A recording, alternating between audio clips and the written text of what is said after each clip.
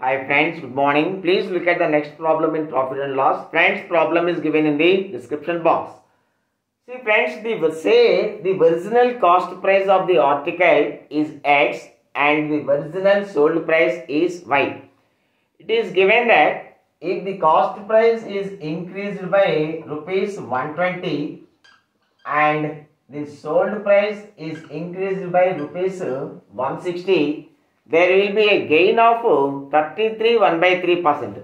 33 1 by 3% profit means 1 by 3 of the cost price. 33 1 by 3% profit means the profit is 1 by 3 of the cost price.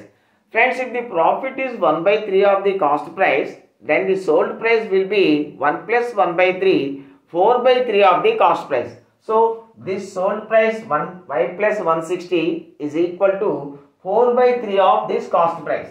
See, 4 by 3 of X plus 120 is equal to Y plus 160. It implies 4x plus 480. 4x plus 480 is equal to 3y plus 480. 3y plus 480.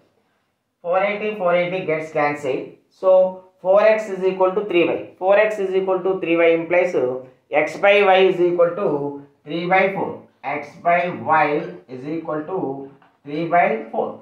X by y is equal to 3 by 4 implies if the cost price is 3, then the sold price is 4. That means the profit is 4 minus 3, 1.